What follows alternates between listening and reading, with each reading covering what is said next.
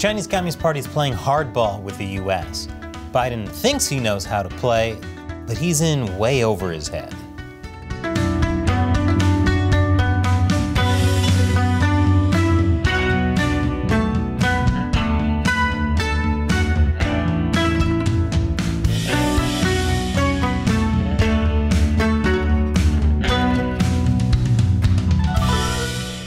Welcome to China Uncensored. I'm Chris Chappell.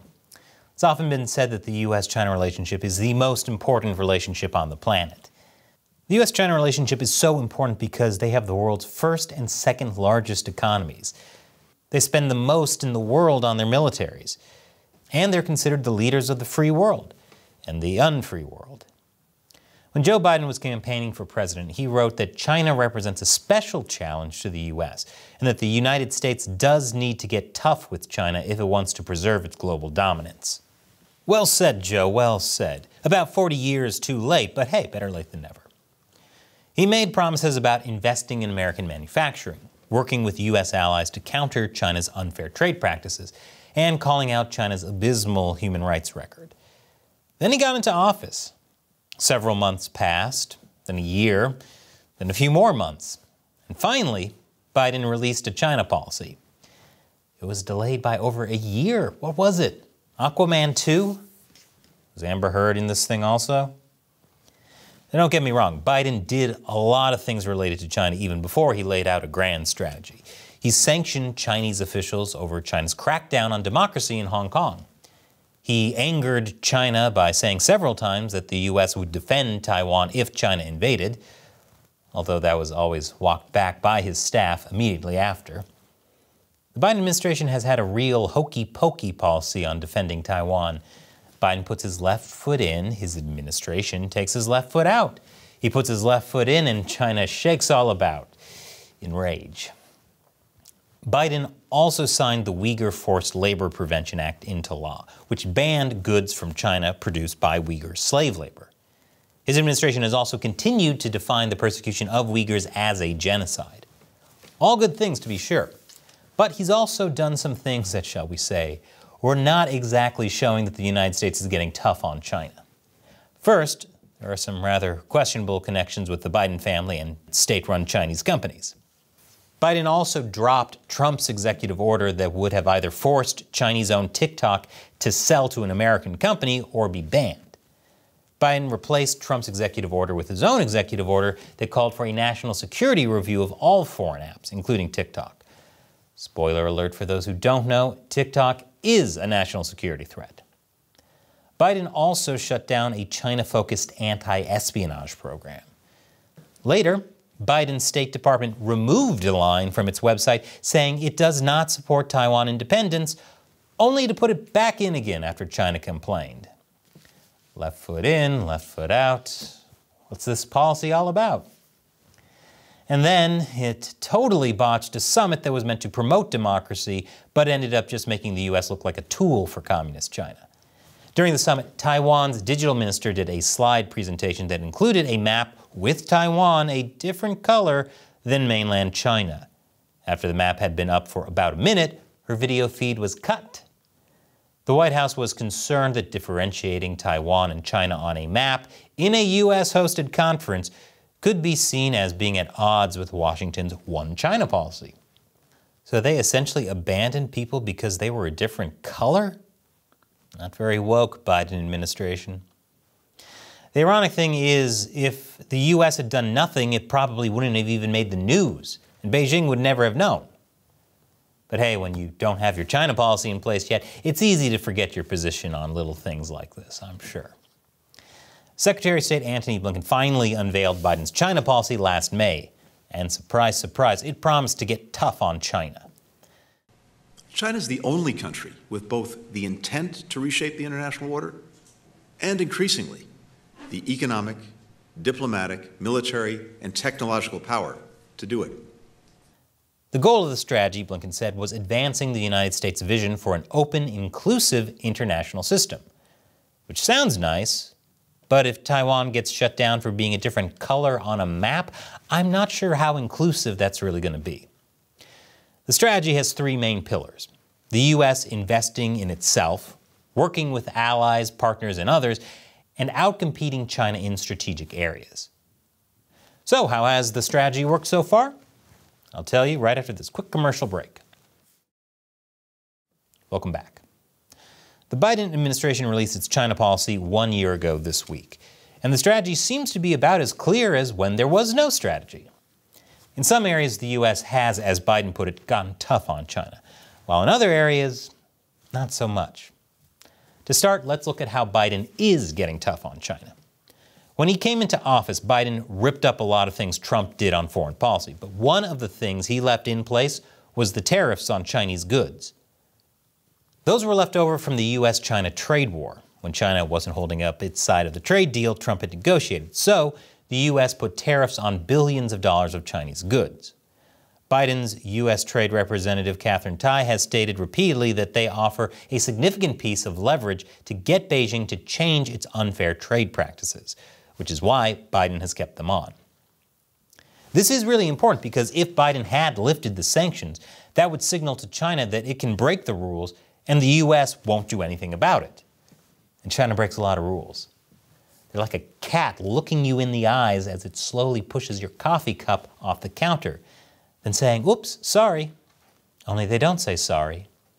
Come to think of it, neither do cats. Anyway, speaking of China breaking rules, one of the things Biden did was to create a China House in the State Department to coordinate the U.S. response to all the different threats coming from China. It's officially called the Office of China Coordination. And according to Blinken, it draws on expertise from across the department to help implement U.S. comprehensive strategy to responsibly compete with China. Now that sounds good and all, but only if the administration is serious about getting tough on China, which in some cases it doesn't seem like it is. More on that in a bit. Another major thing Biden did in the U.S.-China relationship was signing the CHIPS and Science Act into law. This delivered on one of the pillars of the China strategy, which was to boost U.S. manufacturing by investing in American innovation. Biden claimed it wasn't meant to hurt China. My desire to increase U.S. manufacturing and jobs in America is not about China. I'm not concerned about China. But the White House fact sheet on this says very clearly it's meant to counter China. Does Biden ever talk to his own administration? Every time he says or does something, they contradict him. I'm waiting for him to say White House and an official to come out and say it's actually pink now. But the really significant thing Biden did on microchips was to ban certain advanced chips from being sold to China.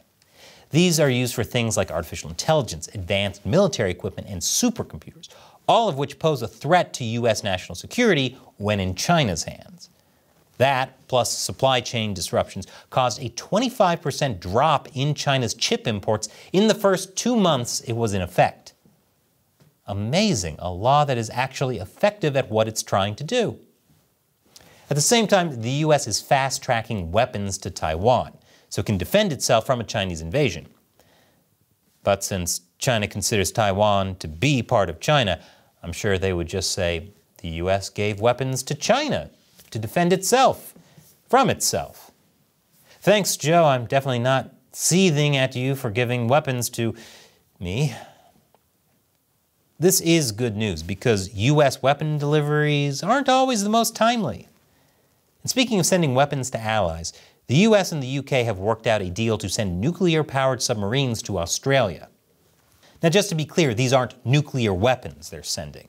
They're just powered by nuclear technology, which is what makes them so valuable. They don't use conventional diesel engines, which makes them a lot quieter, and that makes them harder to detect. And they can travel a lot farther. The deal was one of the first under the AUKUS Security Alliance, a defense partnership set up between the US, the UK, and Australia in 2021. Now, the White House denies that it was created only to counter China, saying North Korea, Russia, and other countries pose a threat in the Indo-Pacific as well. But China doesn't see it that way, and I don't think anyone else does either. In its mission statement, AUKUS talks about promoting a free and open Indo-Pacific that is secure and stable. And the main threat in the Indo-Pacific region right now is China. The U.S. is also part of another Indo-Pacific security alliance with India, Australia, and Japan called the Quad, or if they were cool, the Quad Squad. Last year, they agreed to create a near real-time database of information about ships at sea that would use commercially available tracking data to monitor illegal fishing, maritime militias, and clandestine transfers of goods such as weapons. Chinese fishermen have not only been known to poach in other countries' territorial waters, but have been used as de facto Coast Guard ships for protecting China's interests at sea. So that covers checking China's technological and military power. But Biden has been working to counter China's economic influence in the region as well. Last year, he launched the Indo-Pacific Economic Framework, or IPEF. The IPEF is a trade bloc that's trying to be an alternative to China's Regional Comprehensive Economic Partnership, or RCEP. Here's all the countries in the U.S.-led Indo-Pacific Economic Framework. And here are all the countries in China's Regional Comprehensive Economic Partnership. As you can see by all the countries in purple, there's quite a bit of overlap. Uh-oh, we just made those countries a different color. Quick, cut the image before China gets mad. It's not exactly a secret either that the U.S. is trying to have more of a footprint in the region. At the launch of the partnership, Commerce Secretary Gina Raimondo called it an important turning point in restoring U.S. economic leadership in the region and presenting Indo-Pacific countries an alternative to China's approach to these critical issues. Now, whether Biden's partnership will actually get off the ground remains to be seen. There are skeptics who say that while it's very ambitious, whether it can deliver is another matter. What the partnership will look like exactly is still being hammered out. But if it does become a hub for U.S.-Asia trade, it would advance Biden's China plan, which is all about working with other countries to counter China's influence. So Biden has done a number of things to put the U.S. on a stronger footing in its relationship with China.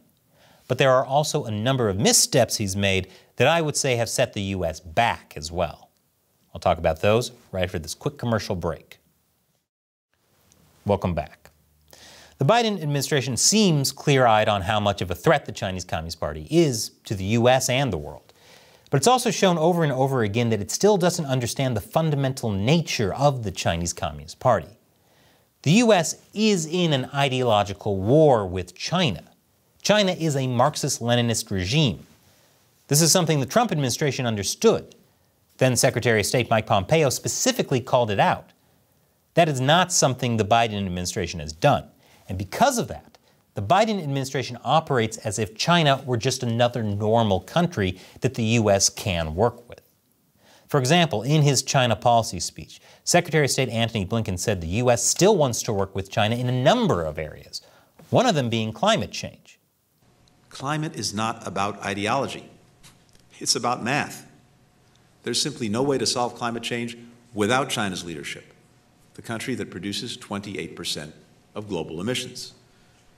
It's true, China produces more greenhouse gas emissions than all other developed countries combined. Of course, China has said some nice things regarding climate change, like that it's going to cap CO2 emissions by 2030 and be carbon neutral by 2060. But they're building coal plants like there's no tomorrow. Sorry, I said that wrong. They're building coal plants like they're trying to make sure there will be no tomorrow. What the Biden administration doesn't seem to understand is that the CCP has never made a promise or a deal it's not willing to break. Whoops.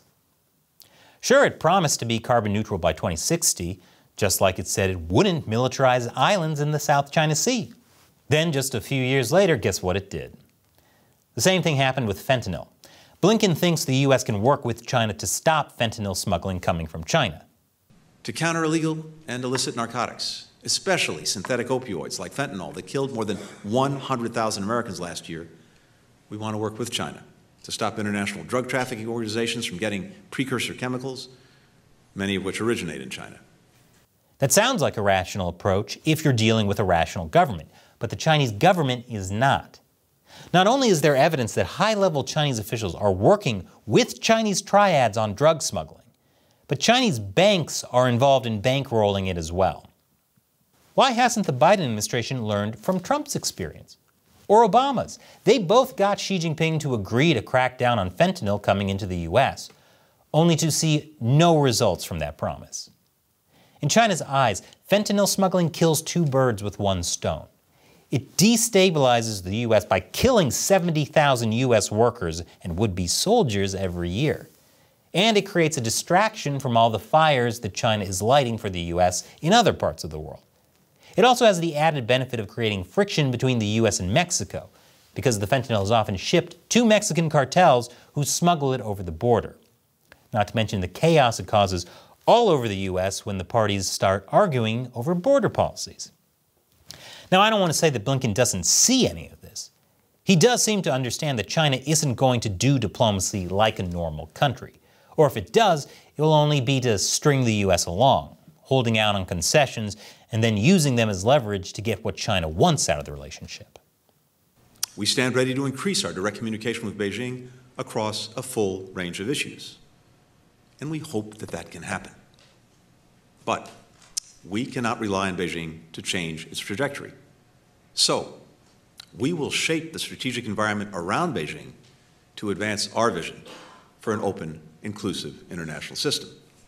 It's good that he recognizes this, but the Biden administration's actions aren't in sync with what Blinken is saying. It's been practically begging the Chinese government on its knees to resume high-level talks. Do you want some chapstick? Gotta make sure your lips are nice and soft while you're kissing up to authoritarians. This means the U.S. isn't just shaping the strategic environment around Beijing like it said it would. It still thinks it needs to make nice with China to keep the relationship from tanking. The problem is, by telegraphing this, the Chinese Communist Party knows what the U.S. wants and will use it as leverage to get what it wants. Oh, so you want high-level talks? Well, how about you stop containing us with sanctions and export controls? That was literally what the Chinese Foreign Minister Qin Gang told the U.S. ambassador to China this month. According to a readout from the Chinese Foreign Ministry, he said the U.S. should not talk about communication while continuously suppressing and containing China. Containing us. You know, because it'd be cruel and evil to contain people against their will. Who would do something like that? Yes, China's the one being persecuted in this relationship. Biden trying not to anger China has also gotten in the way of his other foreign policy goals, namely promoting human rights. Take John Kerry, Biden's international climate envoy, for example. Kerry has reportedly clashed with other administration officials because he wants to downplay China's human rights abuses so he can get China to make a climate change deal. It's a similar situation with the spy balloon. Ever wonder what happened to the FBI investigation into what was on the thing?